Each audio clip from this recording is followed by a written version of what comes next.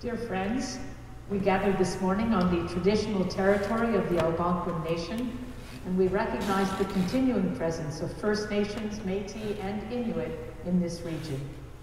May we dwell on this land with respect and peace. Here let heaven and earth embrace. And may God's people find home. Welcome, everyone. What a pleasure it is today to be gathering around the font and around the Lord's table. In a few moments, we are going to baptize little Mila and welcome her as a brand new member of the body of Christ. Welcome to Mila, to her parents, grandparents, and her aunt. Is that correct, Thelma? You're her aunt. So welcome to all of you. What a great joy it is to be baptizing a new member of the body of Christ this morning. Those of you at home, we are glad that you are praying alongside with us today. The grace of our Lord Jesus Christ and the love of God and the fellowship of the Holy Spirit be with you all. Amen.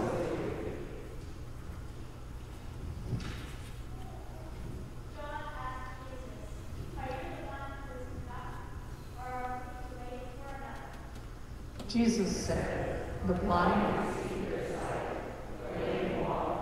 because our cleansed, the deaf hear.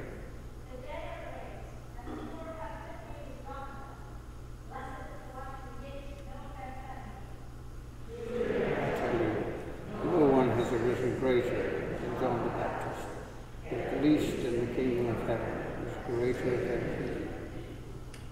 We light the candles of peace and hope and joy to light our way as we journey.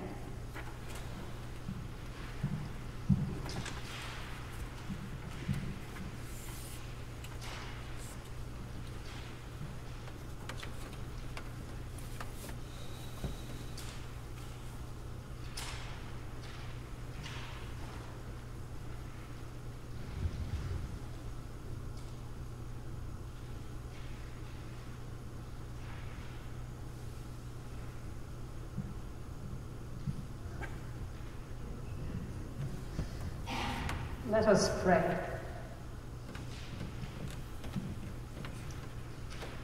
God, for whom we watch and wait, you sent John the Baptist to prepare the way of your Son. Give us courage to speak the truth, to hunger for justice, and to suffer for the cause of right, with Jesus Christ our Lord. Amen.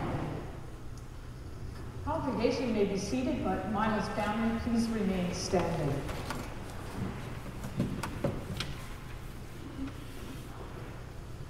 The candidate for holy baptism will now be presented.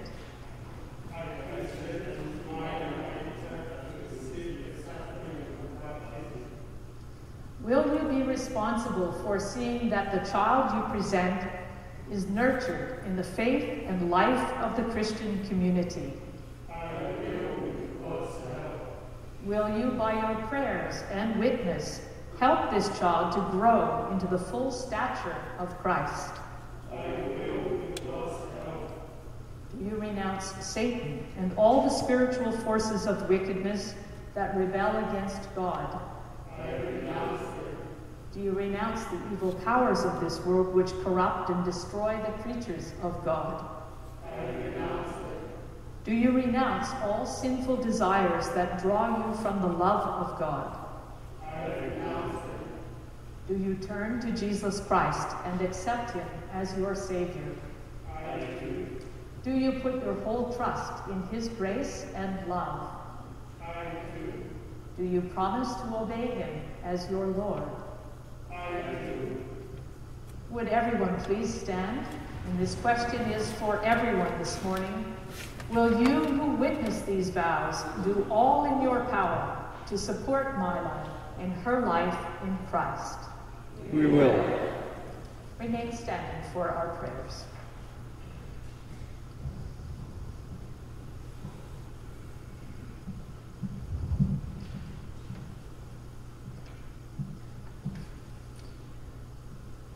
In joyful expectation, let us pray to our Savior and Redeemer.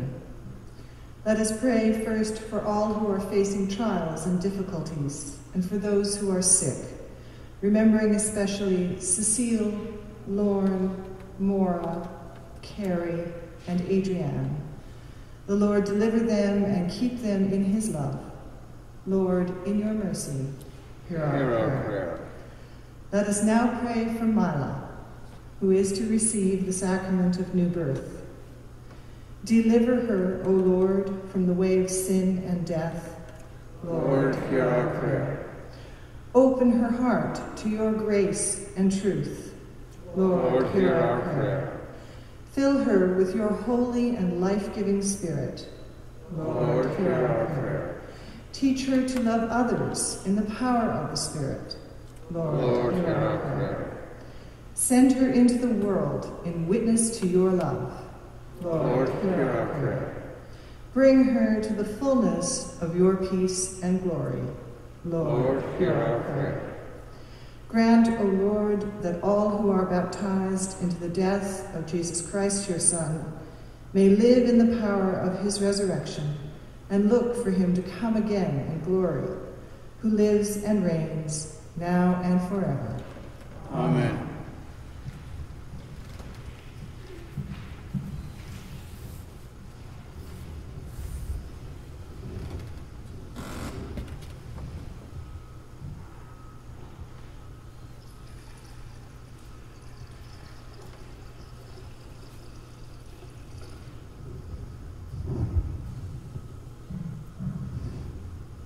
The Lord be with you. Also with you. Let us give thanks to the Lord our God. It is right to give our thanks and praise. We give you thanks, Almighty God and Creator, for by the gift of water you nourish and sustain all living things. Blessed be God forever. We give you thanks that through the waters of the Red Sea, you led your people out of slavery to freedom in the promised land.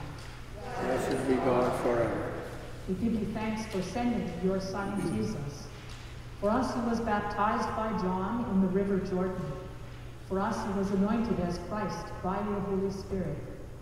For us he suffered the baptism of his own death and resurrection, setting us free from the bondage of sin and death, and opening to us the joy and freedom of everlasting life.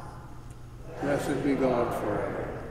We give you thanks for your Holy Spirit, who teaches us and leads us into all truth, filling us with his gifts so that we might proclaim the gospel to all nations and serve you as a royal priesthood. Blessed be God forever. We give you thanks for you have called my life to new life through the waters of baptism. Now sanctify this water, that your servants who are washed in it may be made one with Christ in his death and resurrection, to be cleansed and delivered from all sin. Anoint them with your Holy Spirit, and bring them to new birth in the family of your church, that they may become inheritors of your glorious kingdom. We give you praise and honor and worship through your Son, Jesus Christ our Lord, in the unity of the Holy Spirit, now and forever. Blessed are you, our strength and song, and our salvation. Let us join with those who are committing themselves to Christ and renew our own baptismal covenant. Do you believe in God the Father? I believe in God, Father Almighty, creator of heaven and earth. Do you believe in Jesus Christ, the Son of God? I believe in Jesus Christ, his only Son, our Lord. He was conceived by the power of the Holy Spirit, and born of the Virgin Mary. He suffered under Pontius Pilate, was crucified, died, and was buried. He descended to the dead. On the third day he rose again. He ascended into heaven and is seated at the right hand of the Father. He will come again to judge the living and the dead. Do you believe in God the Holy Spirit? I believe in God the Holy Spirit, the Holy Catholic Church, the communion of saints, the forgiveness of sins, and the life everlasting. Will you continue in the apostles' teaching and fellowship, in the breaking of bread, and in the prayers? I will, with God's help. Will you persevere in resisting evil, and whenever you fall into sin, repent and return to the Lord? I will, with God's help. Will you proclaim by word and example the good news of God in Christ? I will, with God's help. Will you seek and serve Christ in all persons, loving your neighbor as yourself? I will, with God's help. Will you strive for justice and peace among all people, and respect the dignity of every human being? I will, with God's help. Will you strive to safeguard the integrity of God's creation, and respect, sustain, and renew the life of the earth? I will, with God's help. Amen.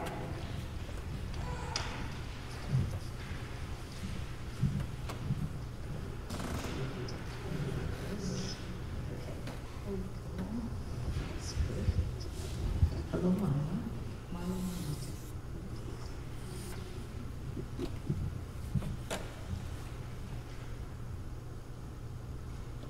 Mila Maita, I baptize you in the name of the Father, and of the Son, and of the Holy Spirit. Amen.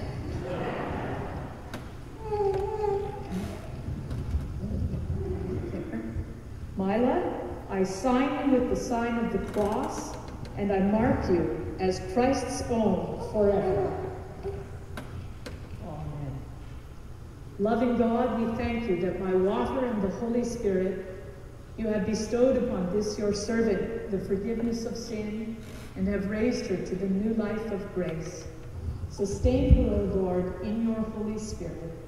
Give her an inquiring and discerning heart, the courage to will and to persevere, a spirit to know and to love you, and the gift of joy and wonder in all your works. Amen.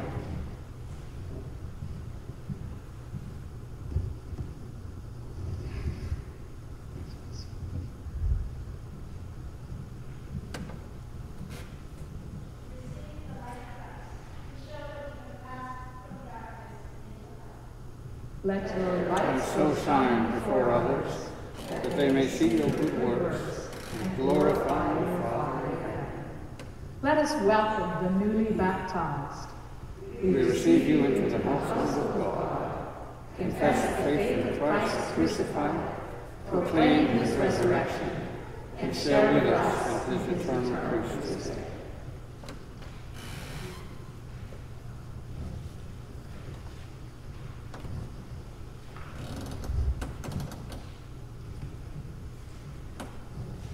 The Lord be with you.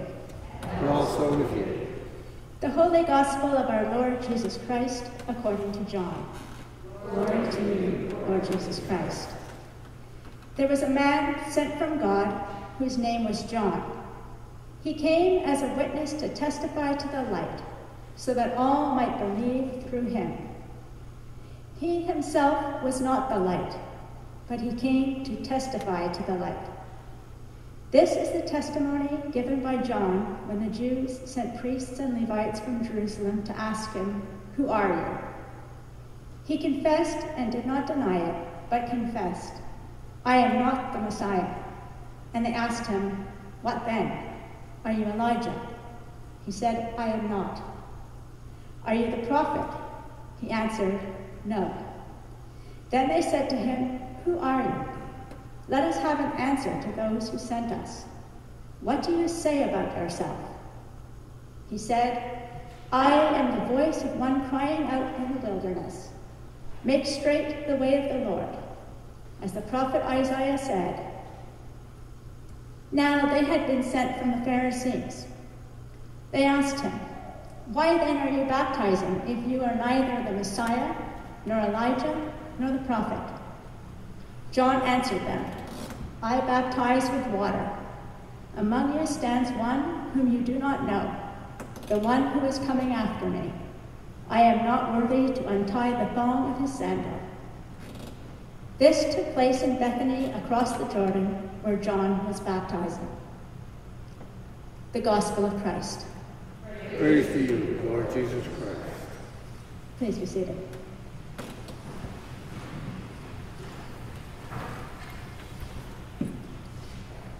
This is the third Sunday of Advent, the Sunday of joy. And what better way to celebrate than with the baptism of Mila? In baptism, Mila has been brought into a new life in Christ. To be baptized as a Christian means we arise out of the dark waters of Christ's death into the dawn of risen life. And by so doing, we bring in a new humanity. Baptism is truly a testimony that light shines in the darkness. It's a testimony to peace, to hope, and to joy. It's a testimony to Advent. This morning, we are all told, together, we all told the darkness, we begged to differ. Today, we are witnesses to God's light in the world. Today, we followed the path of John from our gospel reading. So let's explore what John the Evangelist tells us about himself. The reading begins today with, "There was a man sent from God whose name was John. He came as a witness to testify to the light, so that all might believe through him. He himself was not the light, but he came to testify to the light." The description of John in John's Gospel is very different from that of the Synoptic Gospels of Mark, Matthew, and Luke, where we know him as John the Baptist, John the Baptizer, John the son of Zechariah. It's significant that in John's Gospel, he's not described in terms of his self or his lineage. He is simply John. John sent from God.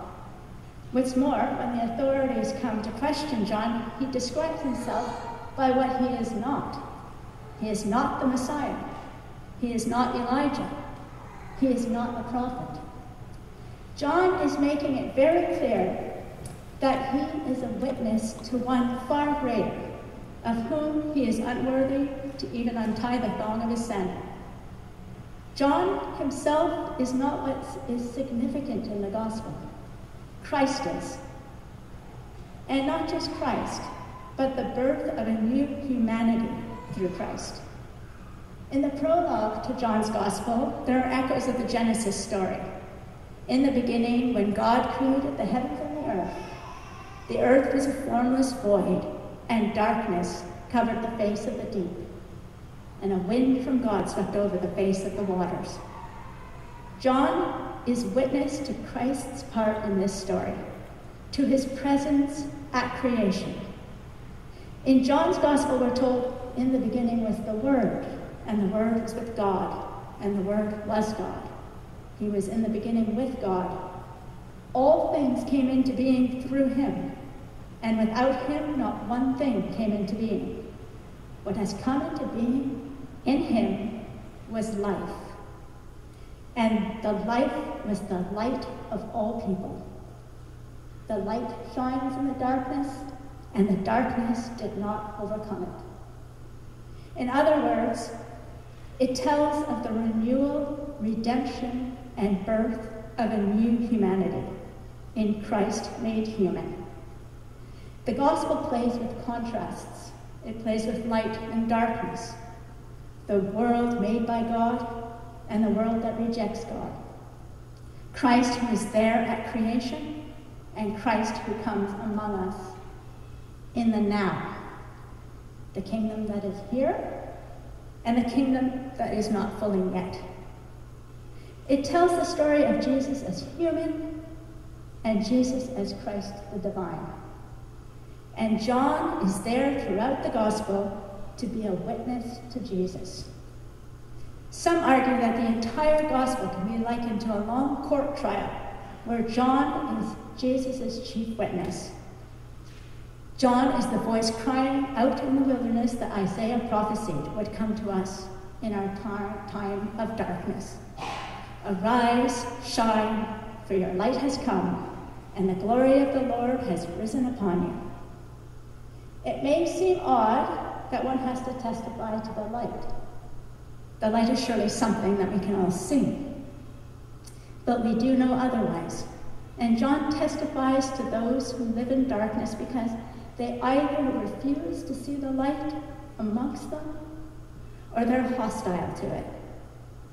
During these dark days, when people are trying to make heads or tails of the global pandemic, where people are suffering and the pain cannot be explained, where as a church, we're experiencing conditions that can be likened to the Babylonian exile, where we cannot unite as we had before, we cannot sing together, or where some of us are suffering from mental darkness, loneliness, or economic hardship, John gives us a voice.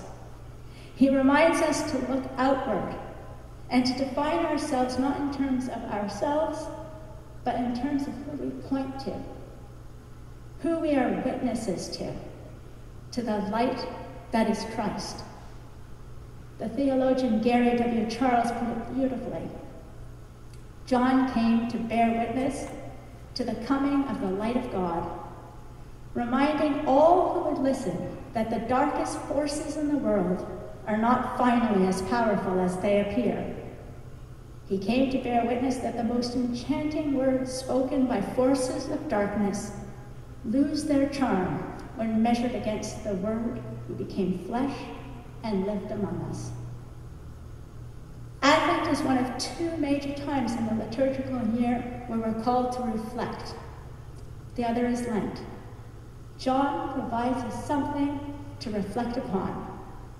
As the baptized, as children of the light, we have made the promise Mila's parents and godparents and her family made this morning, that we will continue in the apostles' teaching and fellowship, in the breaking of the bread and in the prayers, that we will persevere in resisting evil, and whenever we fall, turn back to Christ, that we will proclaim by word and example the good news of God in Christ, and seek God in all we meet, and love our neighbors as ourselves, and that we will strive for justice and peace among people, respecting the dignity of every human, and that we will safeguard the integrity of God's creation to respect, sustain, and renew the life on earth. Advent is a time to ask ourselves, how is it that we are amplifying Christ's light in the world? Do we consciously or subconsciously fall victim to forces of darkness? And how do we turn back? And how do we shine light in a world that sometimes seems so harsh? It also reminds us that we do this together as the body of Christ, supporting one another. Today, Mila's parents, George and Miranda, and godparents showed us what it means to be witnesses to the light in Mila's baptism. And so did we all when we affirmed our faith. Amen.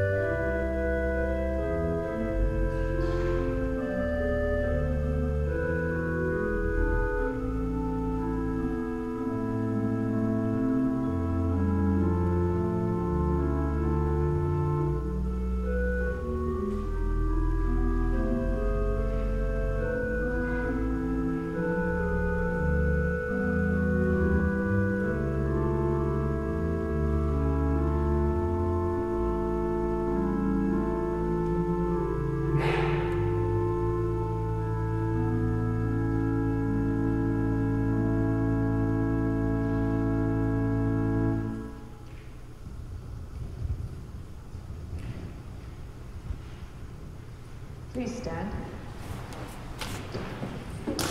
Remaining in your place, please greet those around you with the peace of the Lord be always with you. And also with you.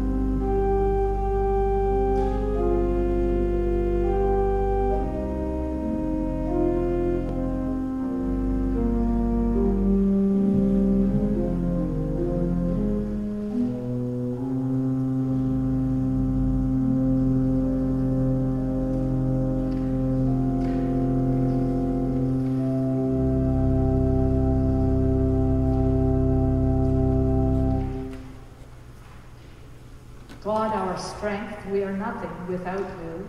Receive all we offer you this day, as you sustain us with your mercy.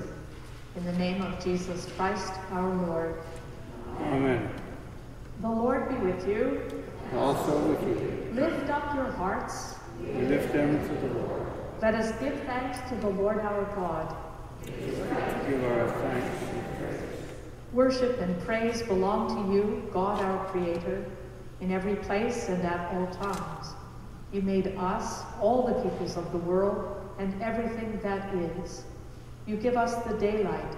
Your word lights up our minds. Jesus was born among us to be light in our darkness. Your Spirit lives in us so that we can look at the world with your eyes.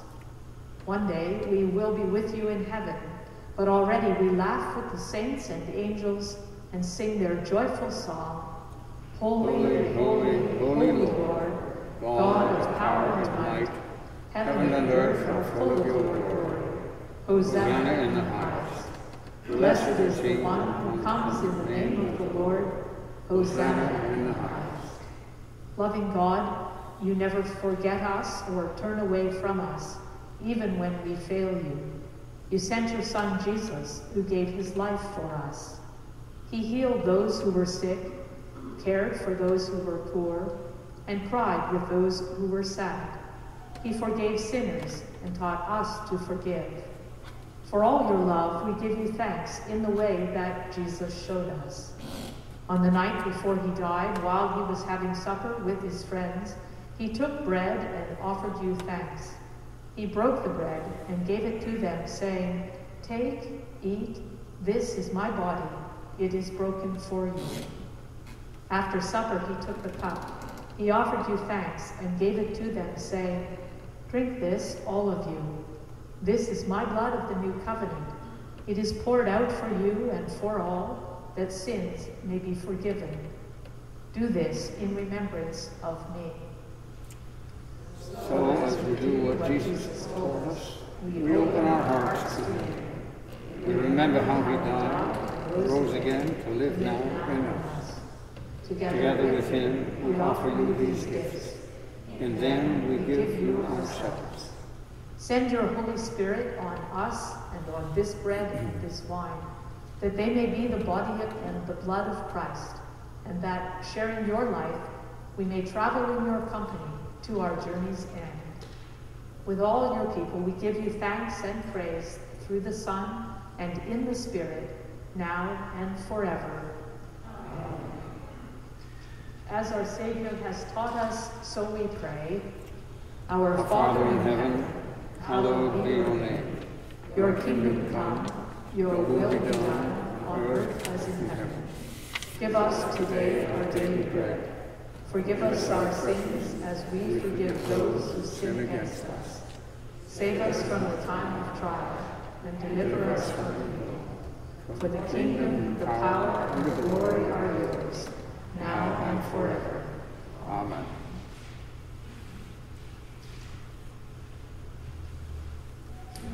The living bread is broken for the life of the world. Lord, unite us in this time. The gifts of God for the people of God. Thanks be to God. I invite you to remain in your pew, and I will bring communion to share with you, beginning on this side and coming back and sharing communion with you on this side.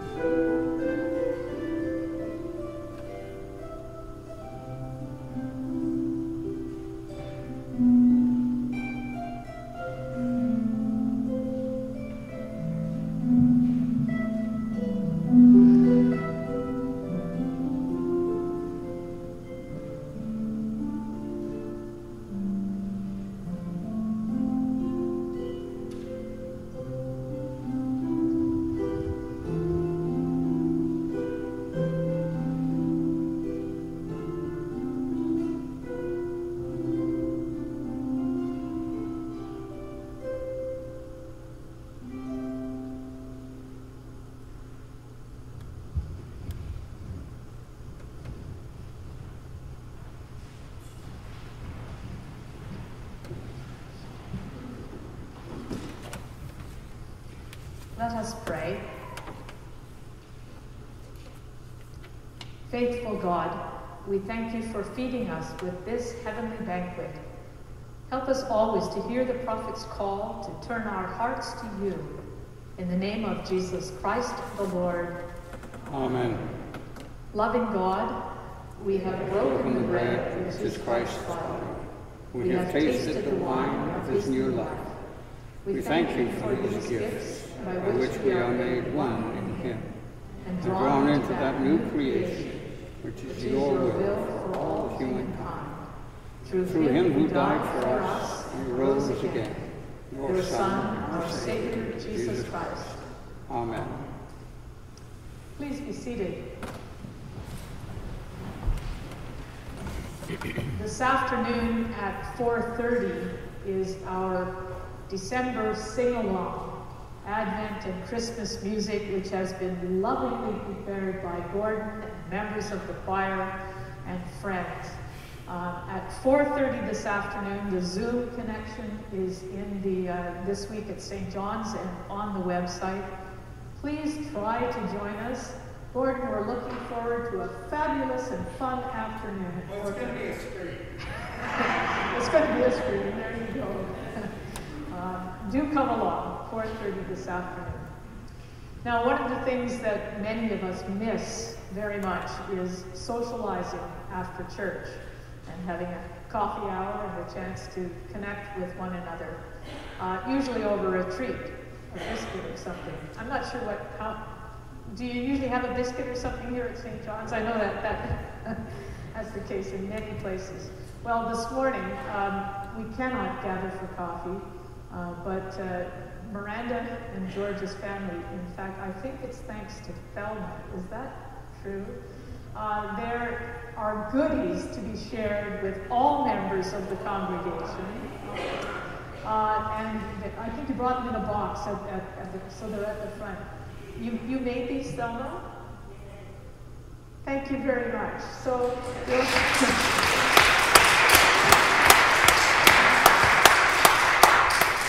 in celebration of Mila's baptism, enjoy the treat. You can pick one up on your way out. They're all individually wrapped, so please take it and enjoy it on behalf of the family. Thank you so much. Other announcements to be shared. Sheena. Today would have been my older sister's 58th birthday, and she's very much enjoying. Thank you. Prayers for you, Sheena, and your family.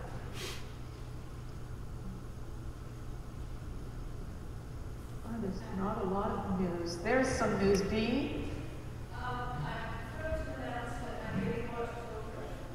So many races for very Thursday morning. Perfect for Lovely. Congratulations. Bravo.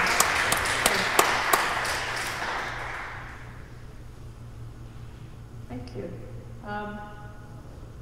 You noted that at the beginning, we're asking people at sort of 5 minutes before we begin our worship to just try and keep silence. And again, I know it's very hard, especially when we're not able to socialize, but the noise level in here was getting increasingly like a coffee shop. So from 5 minutes before, we'll try to keep silence together to prepare for our common act of worship. Please stand. May the grace of Christ, the love of God, and the joy of the Spirit surround and bless you as you walk in the hope of the Lord. Amen.